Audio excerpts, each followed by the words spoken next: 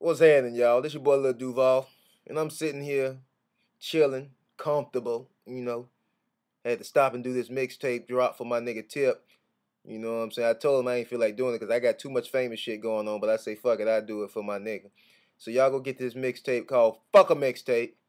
I know y'all wondering what the fuck he mean by that, because really what he's meaning, and he's not gonna say it, but I would, he's really telling y'all he really don't have to do this shit. Just like I really don't have to do this drop, but I did it anyway. But just go get the mixtape. It's hosted by Drama and MLK, and I'm on that motherfucker too. So go get it. I did a little dedication to all you lame, super lame ass rappers. Y'all probably gonna be pissed off at me after this, but guess what? I got security, and I will call the police if they ain't around me. So fuck it. Go get the mixtape. Bye bye.